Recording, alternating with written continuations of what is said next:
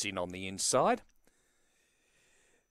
Thank you, Brittany, and good afternoon to you as the greyhounds move in well for race number 9 on the program here at Mount Gambier. They're all locked away, 400 metres the journey.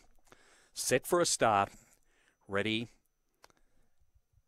And racing, Dial 111 bounced okay on the inside, headed off early by Maidenpool, who's gone to the lead. Belfast Dot races around the outside to second, Flaming Express third, dropping back Crazy Summer, followed by Dial 111 and Trapezius back at the rear.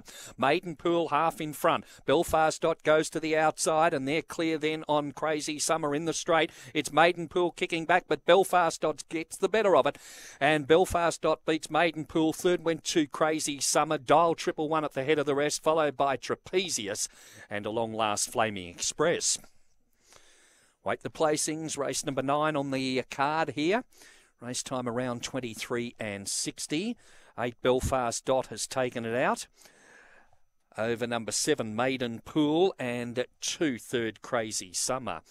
8, 7 and 2 the placings in 23 and 57. Standing by for 4th. Race number